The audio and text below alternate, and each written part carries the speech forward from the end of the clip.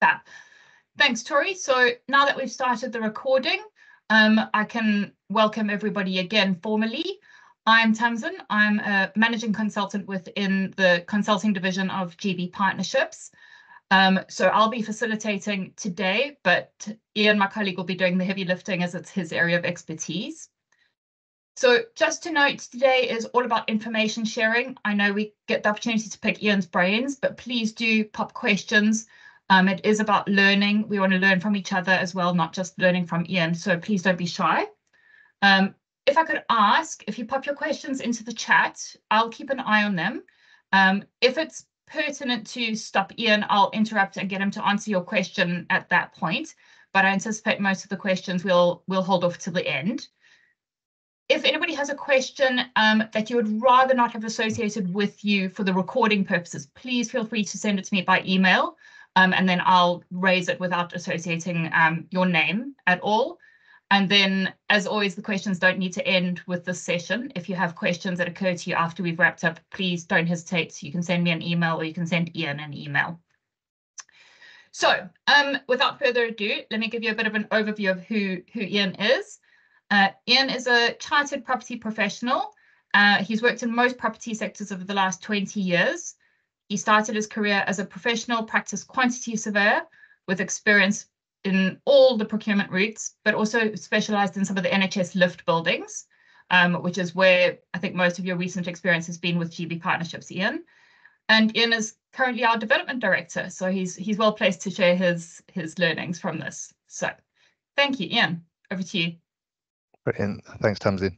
It's interesting, isn't it, when somebody else reads your bio back to you, you go, I need to update it because I think scarily it's actually 30 years now. Yeah, so welcome everybody. So yeah, as Tamsin said, development director at GB Partnerships, been here for I think about 9 years, but doing primary care for 20 years in the development sphere. So if you can just flick on one slide for me, Jane. That's it. Thank you very much. So I think in terms of what I want to try and cover today, it's obviously a look at the sort of development sphere in terms of primary and community care. I want to cover the sort of current backdrop as to sort of as I see it, what's going on in the marketplace, where we are as a country in terms of development and the challenges. Talk through the sort of development process itself, and then look at the barriers that I see with the process, and then obviously the main focus is around how can we remove and reduce those barriers, and then obviously leave you with some takeaways hopefully from today as to how to move forward. So that's what I want to achieve. So in terms of a business, just give you a little 2 minutes on the business itself. So GB Partnerships is a multifaceted company. We've got 3 main divisions. We've got a consult division, which is the early stage. So effectively working with NHS bodies, ICBs, trusts, councils as well, looking at strategic estates planning, doing business case authoring, looking at their existing portfolio of property and how best to change them, improve them, and move things forward. Then that comes on to ourselves and the division I look after, the development division. So we are effectively property developers, work nationally across the country.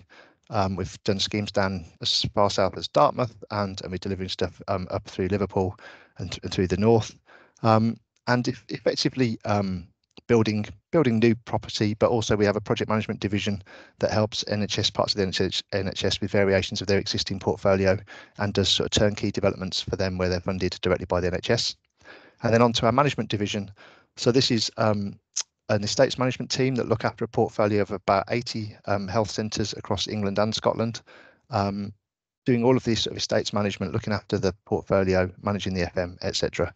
So we kind of everything from an idea and our consult team right the way through to managing the estate once it's complete. And then I've put an image there of Stourport Health Centre. It's one of our more recent ones. I thought it was worth just sort of mentioning it. Really, it's I think for us a bit of a success in the sense that if ever there was a difficult project, I think this was probably it. So we tendered it pre-pandemic, then we built it during the pandemic, which comes with its own challenges, Sadly, the contractor, who was 125 years old, went bust halfway through the construction, so which was obviously a massive challenge, and obviously to finish it and have people standing outside of it at the end, and it's been trading for about a year now, was definitely what we see as one of our success stories. And that lovely image that was, if you were here at the start, of the lady cutting the ribbon was from this centre as well. So just thought that was worth a mention. Okay, thank you. So I think current backdrop.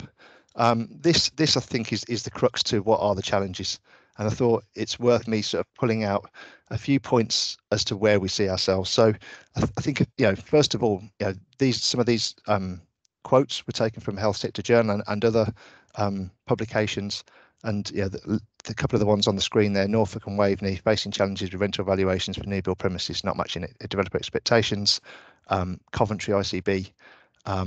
Rebuilds in its area high risk because of significant inflation in construction and lending markets, and others that I've seen. I've got one here. Greater Manchester said it's been forced to put on hold any estates developments, despite concern there is insufficient space in general practice, and it may result in the inability to deliver the core and additional services required. So some major challenges that are recognised at ICB level and at NHS level, and I guess that filters down through the development process to ourselves, and obviously it's up to us to try and find ways to deliver those schemes. So I think one of the sort of major issues that's happened of recent times is build costing increases. So we've seen 30% increase in costs pretty much, and that's been a combination of COVID, it's been Brexit, we've had a Ukraine war, HS2 has sucked up resource, and now obviously even things like Houthi rebels bombing shipping from materials moving around. So we've got this kind of stacking effect that's pushed our build costs up by sort of 30%. On the flip to that, the investment market. So in terms of when we deliver a building, we fund it, we tend to sell it to the investment market. Investment yields have fallen, so or have softened. So what that means is that for the same rent, the value that we can command from the investment market has fallen. So we're getting squeezed at both sides. The cost of building a scheme has got more, and the value that we generate from that rent has come down. And if you take an example of the Stourport scheme again, a shift of from say 4.5% yield to the 5% yield that we're probably seeing now in the market would reduce the value of that building by £1 million. So by doing nothing any different, just the changes in market conditions, and a lot of that's down to the things like the government gilt rate. The government gilt sat very low for a long time, so it was there as an investment opportunity, and it was kind of when your pension firms were spreading their risk, they'd buy a little bit of gilts, and now gilts are up at 4.5-5%. Well, why would investors come and do a property development and only make 4% when they can go and buy a government gilt and make a bigger return on that? So that's a challenge. Other things that we've seen is district valuers. There's the sort of CMR rental levels just haven't moved that much recently. It's been very flat, and the reason for that is that the investment market has been improving up until recently, and that's kind of flattened out the requirement for rents to increase. So effectively, investors have paid more for the same product, and that's meant that rents have stayed very static. The difficulty we've got now, though, is that with the switch in investment markets and a switch in build cost increases, that's no longer possible. I think that's probably it in terms of the backdrop to the market. I think I'll just run through to the sort of development process now. So what I've set out here is a typical development process. So I won't read these out to you, but effectively, engaging stakeholders and setting up a steering group, and then running through to a brief site option study, business case, heads of terms, and then on from number 7 is effectively the build process. So design team, planning permission, and through to construction. Now, the box that I've put around 3, 4, 5, and 6, very much, I think the sort of barriers to getting the scheme to be delivered sit in those 3 boxes. So it's all about, when you've got a project, can you find a site? Once you've got a site and you know what you're building, can you make a business case that's affordable for the system? And then, have you got a legal structure, and have you got heads of terms with a legal structure that everyone's signed up to that gives you a developable scheme? I think ironically, once we've done all of that, once we're getting through to designing the actual building, that's probably the easy bit for us. I think it's sticking the bricks together is actually easy. It's from my experience of healthcare development, it's the sort of 12 to 18 months of trying to get the scheme up and running. It's definitely a challenge, and it's really those sort of 4 boxes there that I'm going to focus the rest of the webinar on. So Jane, if you can run through, thank you. So I've split the what I see as the barriers into a number of headings, and I thought I'd run through them with you. So ICB and GP rental service charge. As we've said, the NHS is pretty broke. All the press that we're seeing is telling us that, and I'm talking to ICBs up and down the country, and everyone's struggling with rental affordability. For those that may not be aware, GPs in this country get their rent reimbursed to them. So when GPs come to me and say, Ian, can you help me deliver a new scheme? The first thing we do is work out, well, what size will it be? What's the rent likely to be? But then very quickly we go on and talk to the ICBs about whether they support it in principle and whether they can afford the rent, because the GPs get their rent reimbursed to them. So building size, effectively, the challenge we have is when people move out of an old building into a new building, the building gets bigger. Now, obviously, it gets bigger because they want more space, and that's absolutely right. But what people don't realise is it gets bigger for lots of other reasons. So typically GPs are in either old clinic buildings from the 80s, they're in converted houses and things like that. So when they move, the buildings can grow for reasons not just because they want more rooms, so that to achieve building regulation compliance, corridors get wider. To achieve HTM and HBN compliance, you probably end up with more toilets, with dirty utilities, with interview rooms. And then we've had issues recently with things like COVID, where obviously we have to now consider the impacts of COVID and the sort of design side of things. So you have multiple entrances with hot zones to deal with pandemics, so you can separate patients. And that's all before the GPs get the extra rooms they need, or the community services get the extra rooms they need. Obviously, there's a big push, and it's absolutely right, to try and bring multiple services into buildings, so multiple providers delivering. So you've got community services or GPs as well, or multiple GP practices. Again, when you bring those into buildings, you've got to join them up, so the actual corridor and circulation space joining them up. So we're ending up trying to move people out of old buildings into new buildings that have got bigger, not just because of the additional clinical space, but because of a number of reasons as well. And obviously that adds to the costs. So ARS and PCN services. So for those that don't know, ARS, additional reimbursable roles scheme. So that's around giving GPs access to additional services from clinicians, be it pharmacists, physiotherapists and the like. But with those services, where do we locate them? Typically they've kind of squatted, I guess, in existing GP surgery spaces. But again, when we build new services, new surgeries rather, and new buildings, we need to provide that space. Again, more space equals more cost equals more rent. And at the moment that is causing a challenge.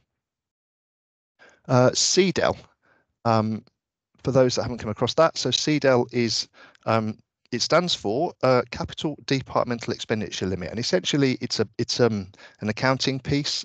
So all leases now that are let to NHS bodies, so be that a trust or NHS Property Services or CHP or an NHS body, they have a limit on how much they can spend on capital development during the year, and leases now count towards that expenditure limit.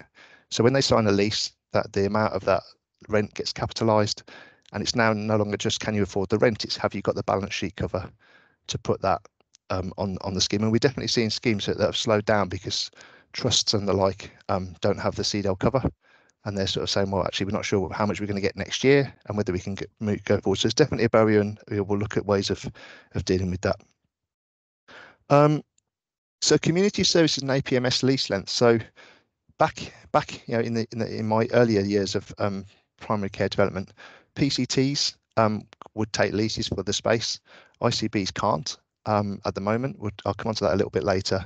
But effectively then, so some of the services that are delivered from primary care centres and some GPs that have an APMS, which is a limited 5 to 7 year contract, Well, we need to look at how do they come into a new building where we need 25-year leases. So definitely something that we need to look at, and I'll come on to that a little bit later. And getting those leases to be fundable. I think if people talk to us about, can we have break clauses? Could we just have a break clause at the end of that APMS contract? And the answer is not easily, because it's not easily fundable, because effectively when we're going to the markets and saying, how do you do you want to buy this product? I want you to give me top dollar so that I can keep the rents low. They need to know they've got security of that lease, and that's why we've got low yields in health versus things like retail. We're demanding more for the product because it is an NHS product. Existing premises ties. This is something we're seeing with, I think, with GPs. Obviously, moving out of existing premises. Do they own it and they need to sell it? Have they got outstanding debt against the building that they're concerned about? Are they tied to existing leases with other landlords, etc.? So again, I'll touch on that a little bit later in terms of the solutions for that. And then estates expertise. I think I've certainly seen a change over the last 20 years. I think in PCT days, you had estates functions, commissioning functions all under one roof. Then obviously our NHS changed and we created CCGs and NHS property services, and that got separated. And I think in terms of bringing schemes forward quickly, I think certain sectors of the ICBs have more or less estates expertise, and I think it's definitely a challenge in terms of trying to get things to move quickly. We offer various embedded roles, so I think lots of ICBs are seeing that they need assistance and are reaching out to companies like us, which is very welcome. But certainly I see that as one of the barriers that is worth looking at in a little bit more detail. And then land cost availability and acquisition. As ever, probably my two challenges with healthcare development is GPs, trusts say, can you deliver us a new scheme? You look at where they want to be, and can you find a spare acre and a half that hasn't already been snapped up for residential use or other use? And then so we've got to find the land, and then we've got to acquire it and compete with those other uses. I guess the more we pay for healthcare land, in terms of our appraisal, the more we have to charge in terms of rent, and we're back up to the top of this list, which is, can the system afford it? So looking at how we can do that and how we can secure the land, and kind of speed of decision making I've highlighted there as a barrier. That again, some of that is linked to land. If you find a site, well, how quickly can we acquire it? We can only acquire it really once we've got certainty that the scheme will move forward. And given the process, I typically suggest that it's probably a 12 to 18 month process to run through a development just to get to site. So and a lot of that is about business case approval. Tomorrow. Sorry, I've got a bit of interference. Okay, sorry.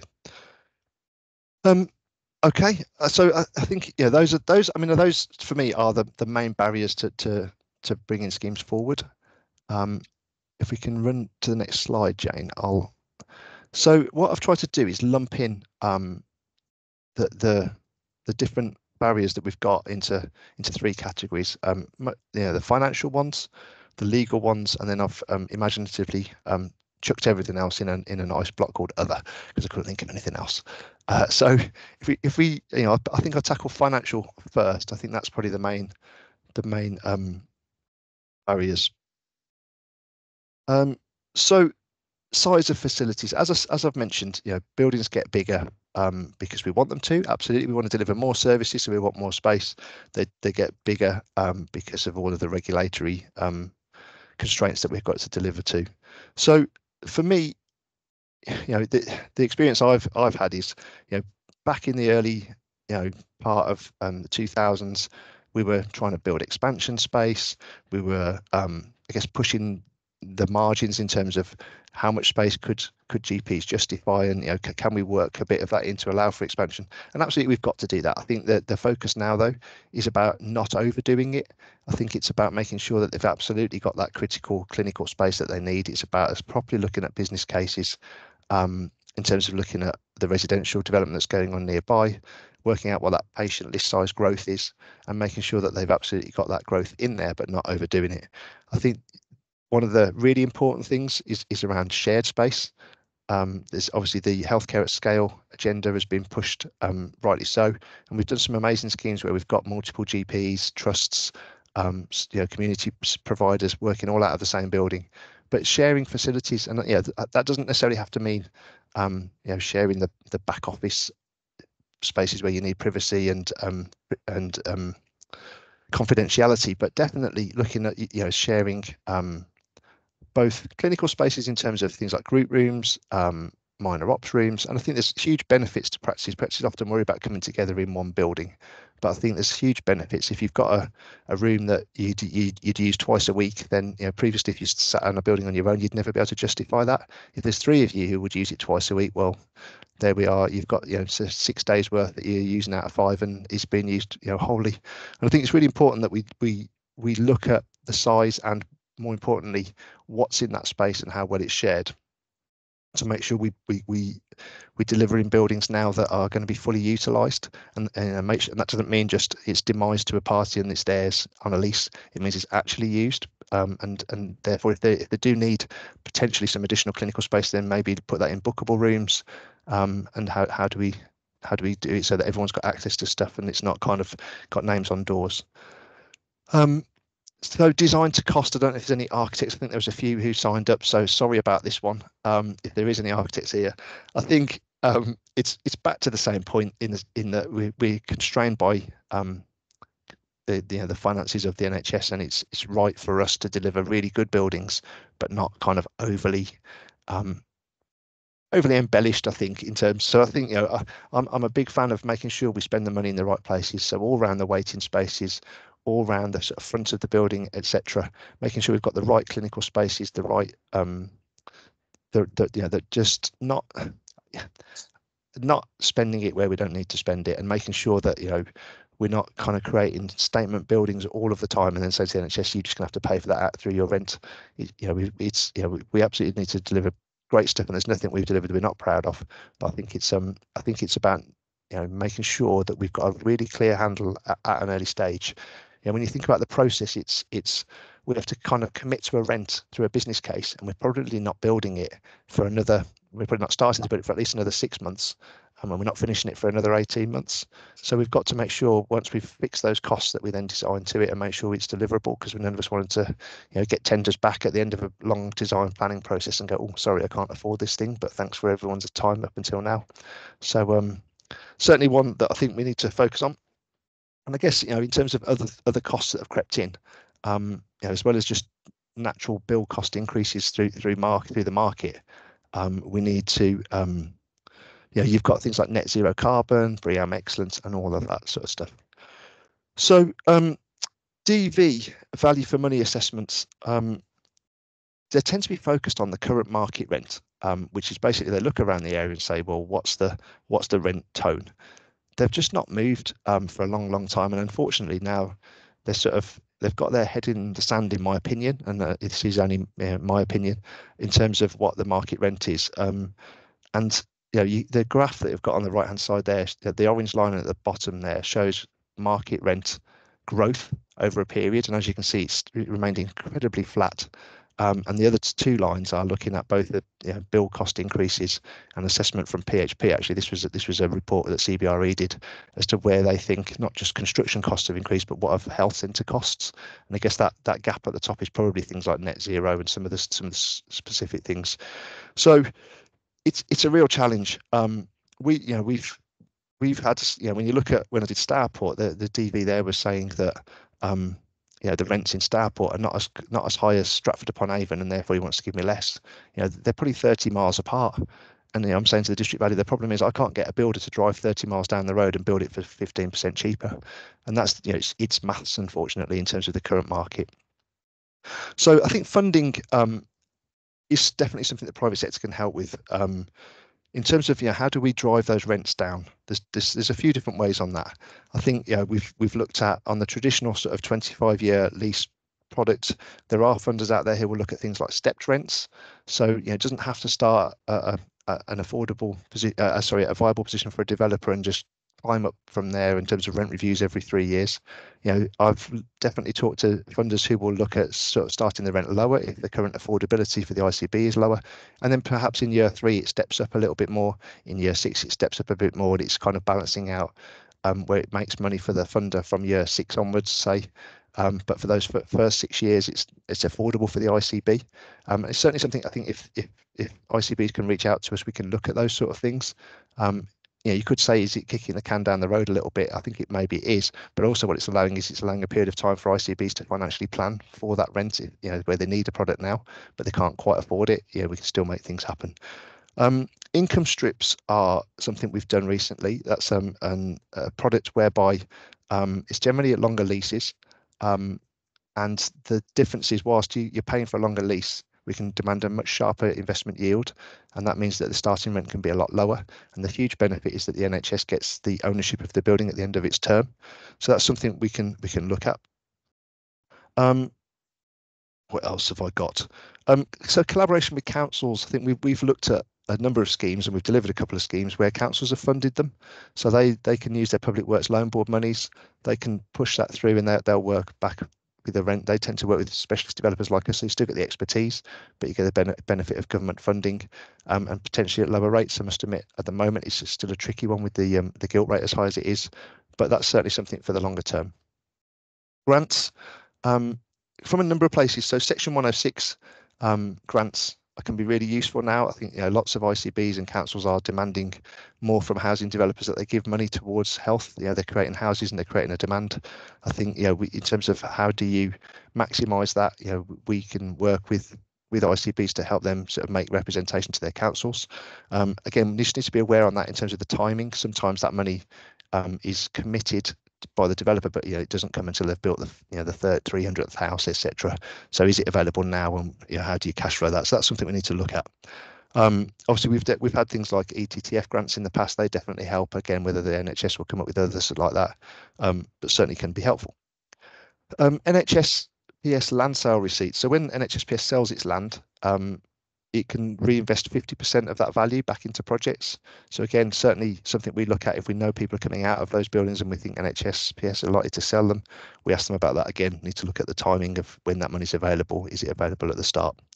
And I think this is an important one: benefits realisation and measurement of them. So we write business cases, and rightly so. We pick up things like, you know, this building will create reduced waiting times. It will provide a huge wide number of additional services. It's got increased health outcomes for our patients, staff retention and attraction. We write that in, and then often it doesn't get measured. And I think it's really important that actually that should be higher up everyone's agenda, because then rather than people saying, oh yeah, that new building's great, it cost an extra X, £1,000 in rent per year. You know, the whole reason we're building the building is to deliver the health outcomes. And I think, you know, measuring them, actually people can say that cost us 10% more, but we've improved health outcomes by 50%. And I think that's something we should definitely be looking to do. And I think if we got those measurements and we got those better, I think, you know, we get more robust business cases. The system could make a better case for getting the money to deliver these schemes, and that would definitely move things forward. Okay, I think that's probably good enough for finance. Let's jump onto legal.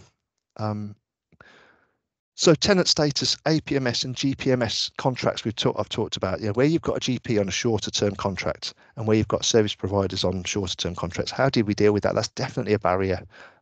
We're trying to get a 25-year lease that's fundable and deliverable at the cheapest rent for the system. But how do we do that? As I said, in the past, PCTs used to take leases over that space. They're the ones commissioning those services. So they used to take a lease over the space, they commission it, and if that's to company A for 7 years, then when that company's contract's up, they can commission a new company, company B, from their space, and off they go. Well, that just isn't there at the moment. So definitely a barrier. And I think, how are we dealing with that?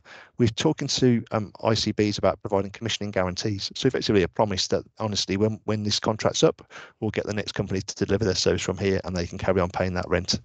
Unfortunately, that's tricky to take to the investment market. So typically where that is the case, we probably need somebody like NHSPS to take a head lease, and then they can take that guarantee themselves, and then we can still keep a fundable and investable lease delivered.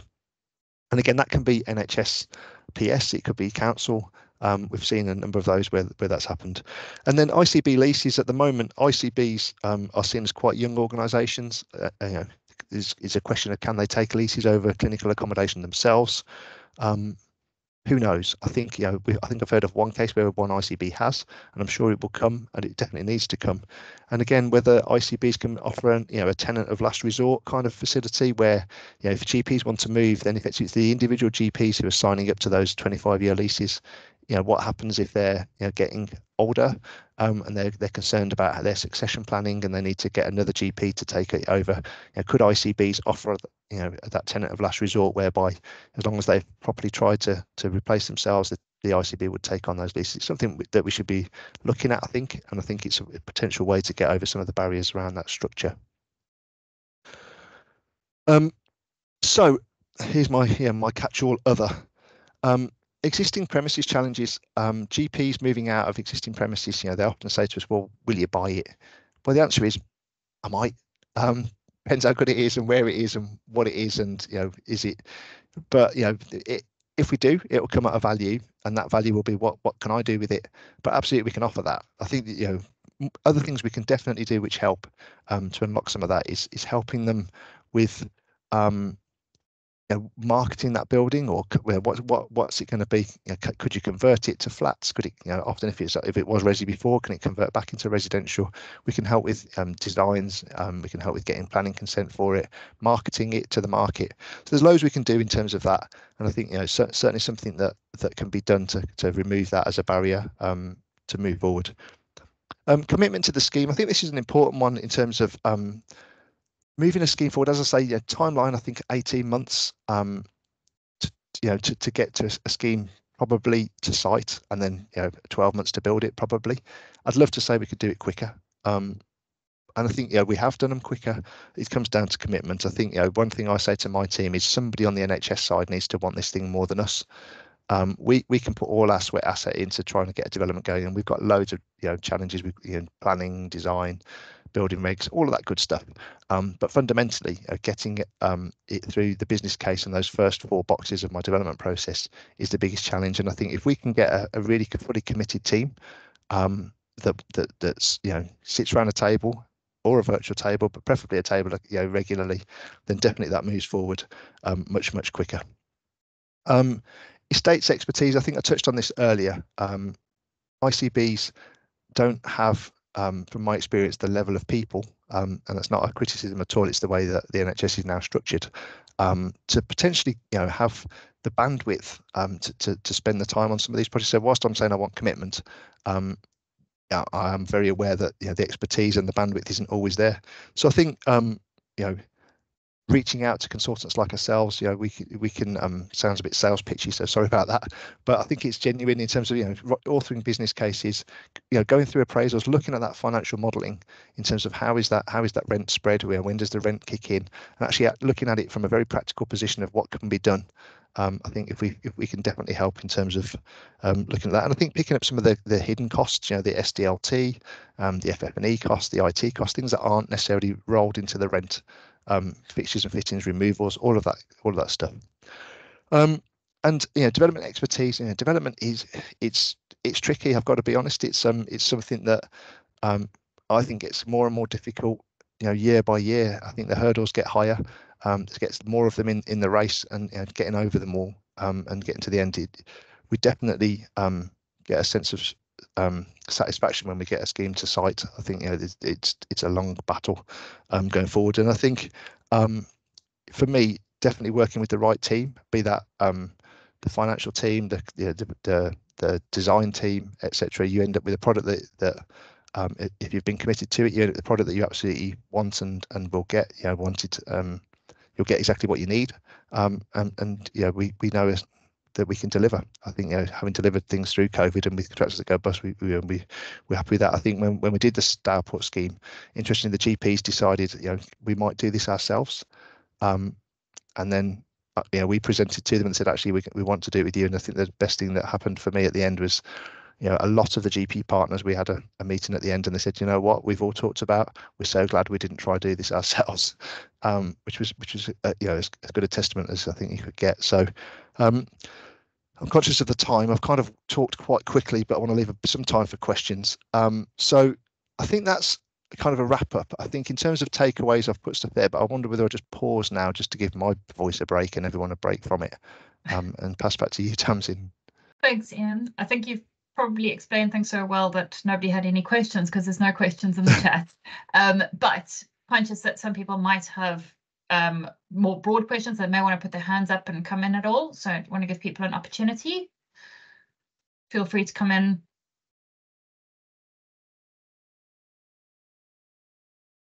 No. I can't see it. Oh, Bob. Yeah, I'm an architect, so Okay. I have to pick up on your comment, because it's something that we're so used to, and I just want to understand properly how you measure what sort of quality. You talk about statement buildings and embellishments, and these are all sort of rather intangible things. And what I'm wary of is designing something that is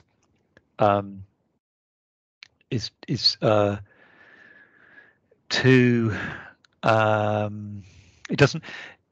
it doesn't value the quality of space for the long term in terms of building, in terms of placemaking, because if you're building a well-being hub or such, you want it to be attractive, you want it to be comfortable for people, you want it to be a good destination as a civic place. And it's just trying to understand how that's discerned. If it's not, it tends to be a bit subjective. Yeah. And we're not willful and profligate. We do design as carefully as we can to keep things within budget, but often then there's a value engineering process which then dumbs things right down and makes it actually becomes an irritation to people in the long term, because it's not quite good enough. Do you know what I mean?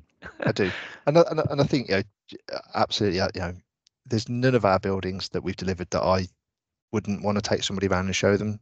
And I think it's not about dumbing it down at all. I think it's just a recognition that across the sector at the moment, with build cost increases of 30-35%, the reality is, Bob, that we can't go to the NHS and say, therefore your rents have gone up by 30%. It's just not there. And this is about how do we deliver schemes now that still deliver that clinical space, and still are affordable to the system. And I think absolutely right. The main thing is that we understand the cost of the scheme early on.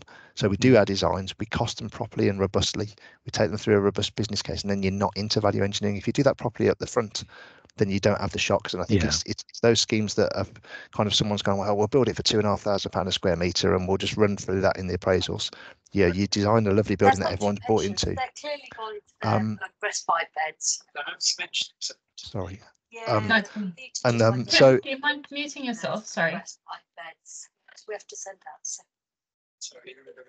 I'll just carry on. And I think it's that piece that, if we've asked for everyone's time and commitment, as I talked about, and they've all sat around and everyone's bought into the drawings, the last thing we want to do as a developer is say tenders are back, it's £1 million over budget, so either pay me loads more rent or we've got to value engineer it all out. I think it's about just designing it from the outset. And when I say design to cost, it's making sure that the two matches what I'm saying. I'm not saying we've dumb it down.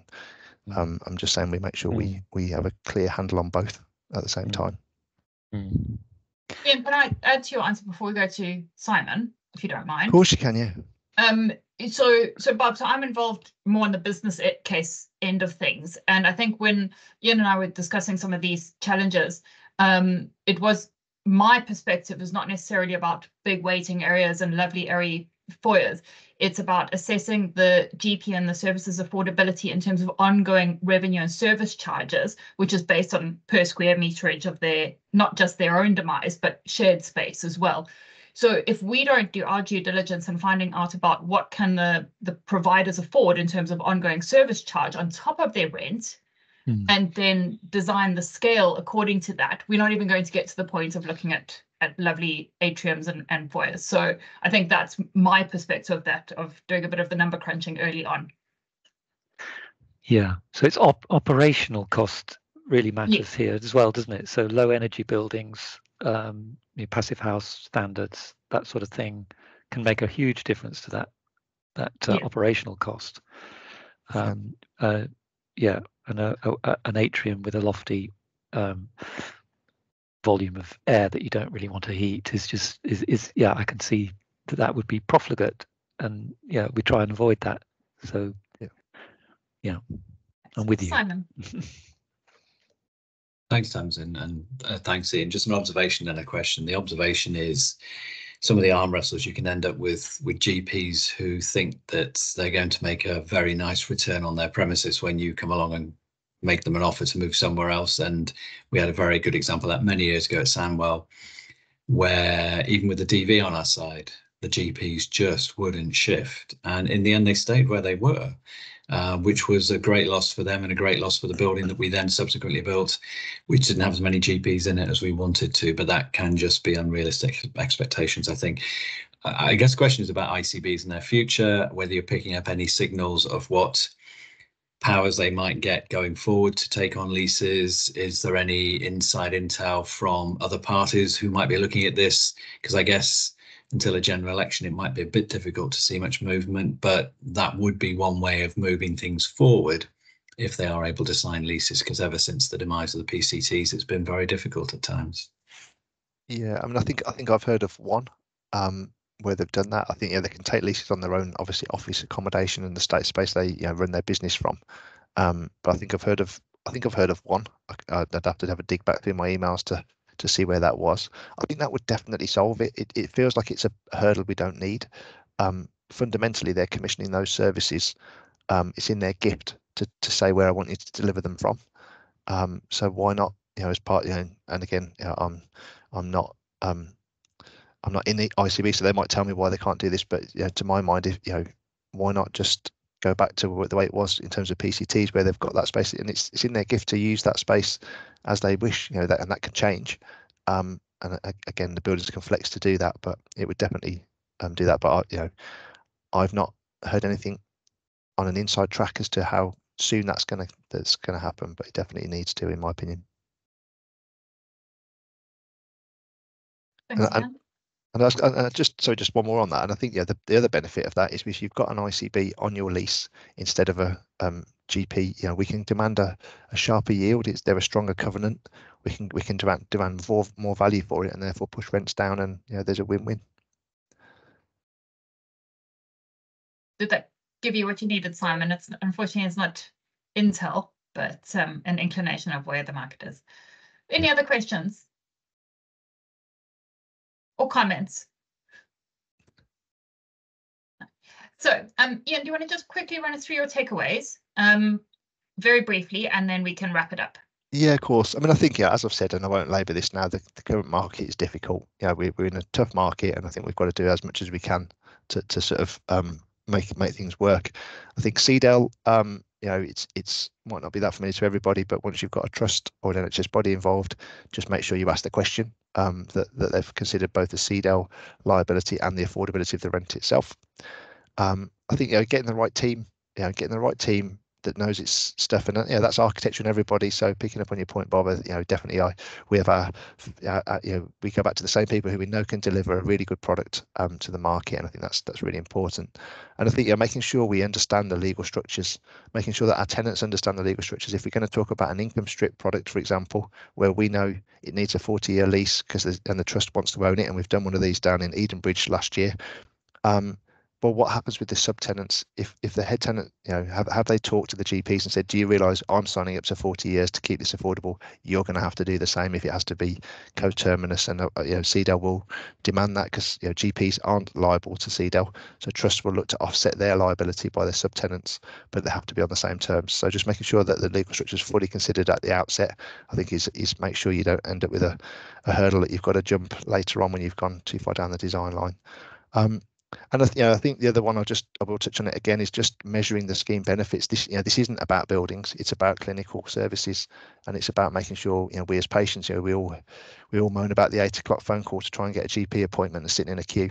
And I was with GPs up in the north, won't say where, that were saying we need 40% more space. We'll employ more GPs, they just don't have the space to sit them in.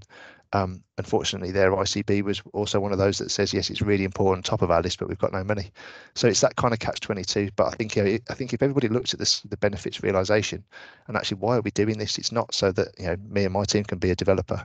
It's because the system needs more clinical accommodations, because we as patients need improved healthcare, and primary care is as it says, is primary to it. So I think making sure that gets measured. You look at the Green Book, which is the business case Bible effectively for us. If you look at that has a definition of value for money, and it talks about the whole system benefit. It doesn't talk about what's the rent, and district valuers unfortunately start with that and say, well, this is not value for money because it's over £220 a square metre or whatever. The Green Book itself talks about it's about delivering the system requirements. That's what value for money is, and I think we've got to get better at measuring that and singing about it once we've done it, for sure. Is that enough, Tamsin? Yeah, thanks, Ian. That's perfect. So thanks, Jane. I'd like to just take this opportunity to let people know that on Thursday we've got another session. I know a lot of people on the call today have already signed up for Thursday's session. So on Thursday we're going to be talking about the Wood Green CDC, which is a CDC in a shopping centre in London. And the lessons learned there will be shared by Jonathan Wilson, who was the technical lead of the project. And we've got Andrea Craig from the Trust from Whittington Health. So I think it'll be a really lovely balanced view of what were the technical challenges of putting in a CDC into a retail environment, as well as hearing from the client side. So please do let me know if you'd like to join that. And then lastly, thank you all for joining. If there are questions that occur to you after you've dialed off, as I said in the beginning, please don't hesitate to pop me an email. I'll pass it on to Ian if it's a technical question that I can't help with. But thank you for your time. Thank you. Thank you. Thank you.